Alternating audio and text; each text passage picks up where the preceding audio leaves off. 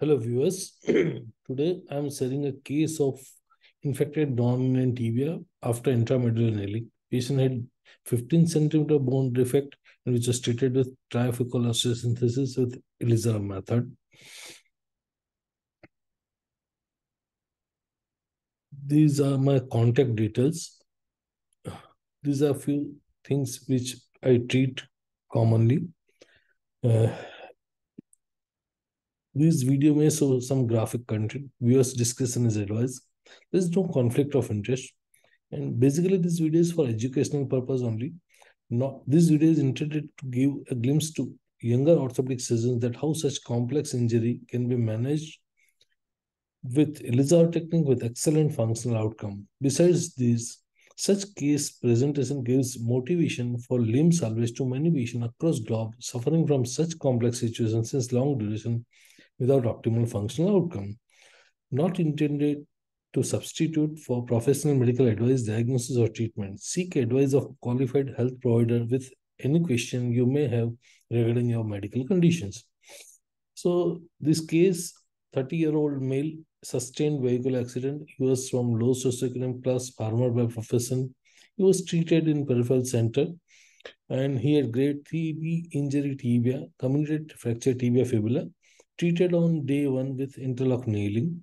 He presented to me at 3 months with exposed bone, implant infection, and shortening.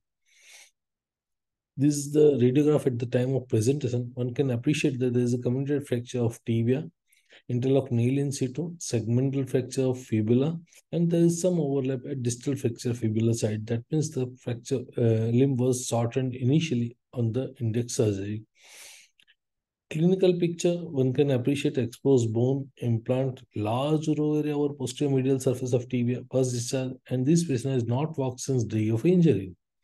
Closer look at fracture site, clinical picture, there is an around 8 centimeter exposed bone with exposed nail, and there is pus discharge.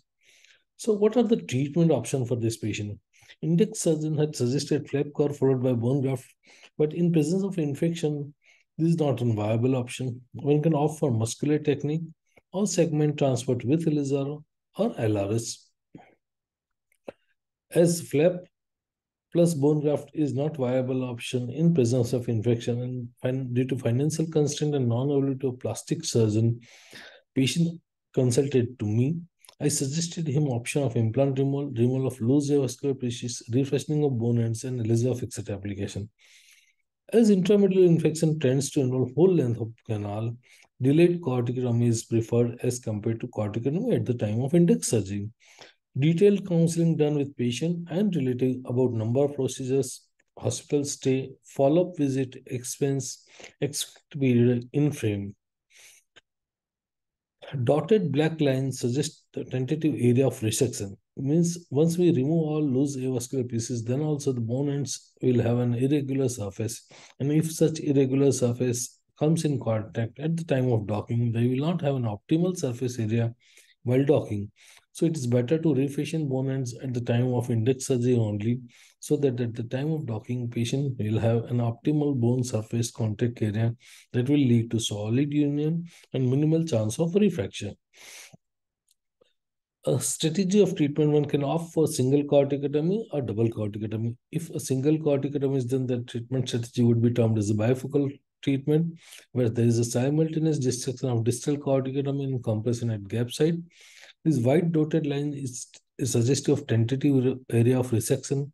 Red dotted line is suggestive of tentative area of corticotomy, and white solid lines are the place where ring will be placed.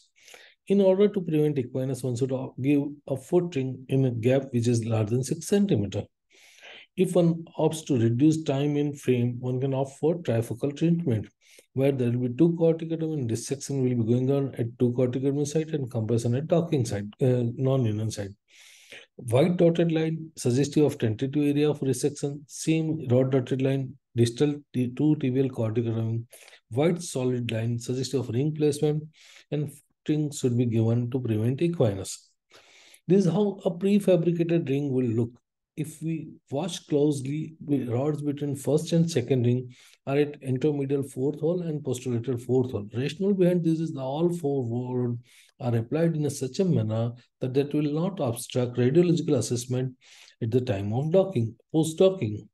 Rods are kept at zero level on both sides. With compression, those rods will become longer, and these are changed at each follow-up visit. Rods between second and third and fourth rings are kept at zero level distally and longer at proximally to ensure that there is an adequate place for distraction. Rods are not kept too long. That is done intensely in order to ensure that patient comes in follow-up visit once the rod length is over.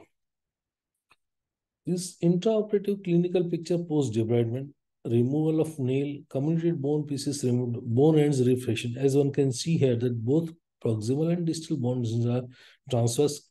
Proximal and distal both canal reamed up to 12 mm, soft tissue debridement done, thorough saline irrigation done, and wound closed in layers. This is the resected bone. One can see that the scale is there, around 13 centimeter bone resected, and there is some fibula overlap, so 2 centimeter shortening. So overall, the defect is gap plus shortening. So overall gap defect is 13 plus 2, around 15 centimeter. As the defect is too large, trifocal osteosynthesis is better, and in case of infection post intermediate nailing, delayed corticotomy is preferred as compared to corticotomy done at the time of index procedure. Proximal fragment fixation with one olive, two KVAs, and two half pins, which are placed anteromedial and anterolateral location. 13 centimeter gap and fibula overlap is there. This gradually distracted, so fibula overlap the overall address. Metaphyseal corticotomy done with freehand technique and diaphyseal corticotomy done with multiple drill hole technique.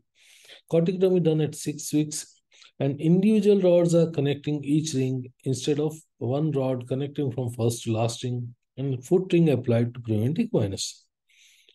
These are images during transport. One can appreciate that the diaphyseal corticotomy distraction is less as compared to metaphyseal corticotomy, as due to pain that distraction was a little bit slower. At 4.5 months, patient was posted for docking, and that was exactly 3 months post corticotomy. One can see here the docking site is well aligned, and there is a residual transition between second and third ring, which was addressed with biplanar hinges and washer. Oral alignment is good, and regenerate consolidation is in progress. Once docking is done, patient can come for follow-up at extended period.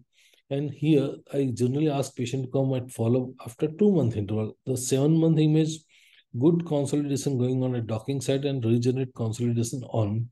9 months, same good progress of healing. At 11th month, I did a clinical testing.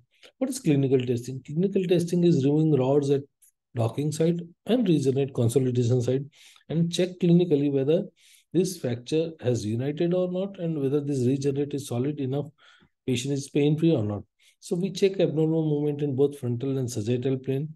If patient is pain-free, I ask patient to walk some distance in dressing room. If patient is comfortable, I ask patient to walk few meters in corridor. And in this way, we can assess the stability of regenerate and docking site. This is a clinical picture of clinical testing.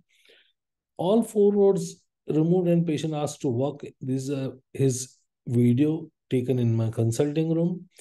Once you are sure that the regenerate consolidation and docking is good, one can start the process of dynamization, in which the compression and distraction forces are neutralized with loosening of nut at corticotomy and docking site. Number of rods are reduced from 4 to 3, and half pins are removed periodically in order to avoid stress riser effect at the time of frame removal.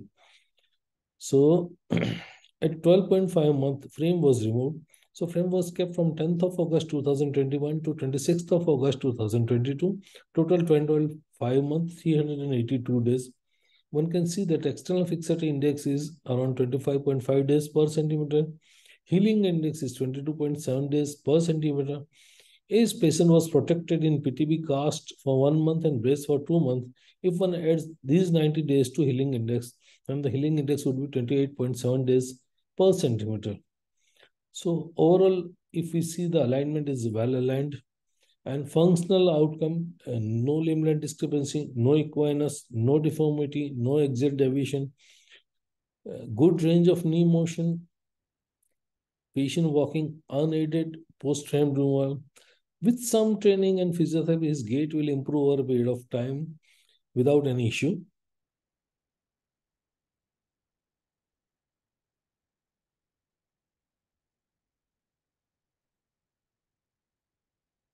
Patient riding bicycle comfortably, static bicycle comfortably at physiotherapy department.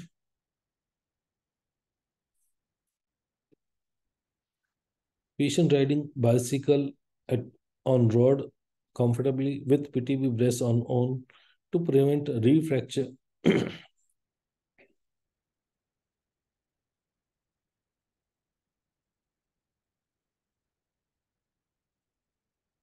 So, if one evaluates the result of this segment transport with Palace criteria, they are evaluated in two manners, bone result and functional result. Here, the bone has united without residual infection, without residual deformity, without limb discrepancy, and overall cross-sectional area of regenerate is same as native bone. So that falls in excellent bone result. Regarding soft tissue functional result, there is no pain.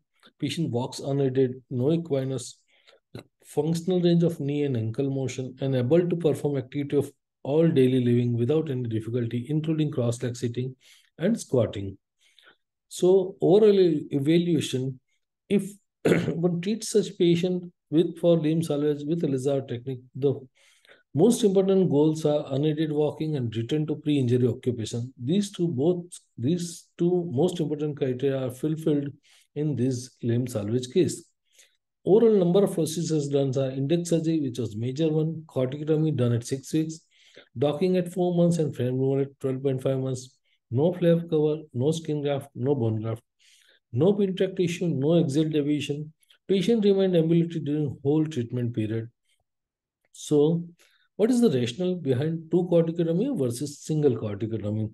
Trifocal osteosynthesis versus bifocal osteosynthesis. On an average, healing index is around 45 days per centimeter. In younger population, it may be less. In older population, it may be more, up to 60 days. In an younger person, it may be up to 35 days too. That means on an average, 15 centimeter bone gap will require on average 22.5 months in frame.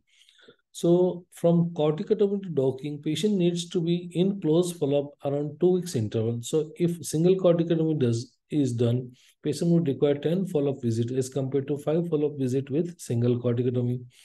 When frame is removed earlier, not only overall expenses of treatment and travel is reduced, but patient returns to pre-injury occupation earlier and starts earning.